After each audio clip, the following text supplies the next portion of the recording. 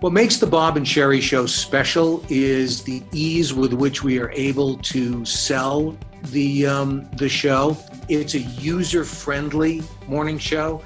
It's an advertiser-friendly morning show. And when you go in and you talk about Bob and Sherry, the chances are that the person that you're talking to is very familiar with the show. The Bob and Sherry Show is the kind of show that you can take out and walk into an advertiser with, that you're not going to get many of the standard objections that you might get from some other kind of a morning show. And that is something that is worth its weight in gold as far as we're concerned. I ran them in Corpus Christi, Texas, ran them on the Outer Banks of North Carolina, and we are running them currently on KISS FM in the Bangor, Maine market. The kind of feedback that we get from listeners oftentimes is them talking to us specifically about something that they heard on the Bob and Sherry Show.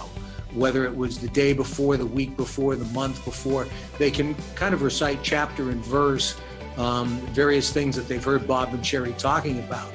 And that generally leads to, are they really exactly like what they sound like on the radio? And of course, the answer is yes. I mean, when we had them in the market a couple of years ago, we had hundreds of people that came down to stand in line just to meet Bob and Sherry.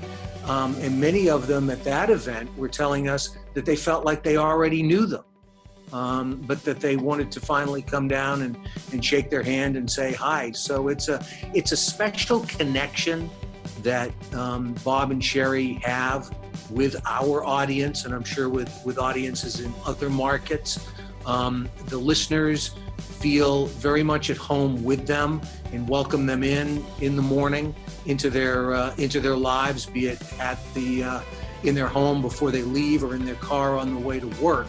It really is a special connection that they have with our listeners.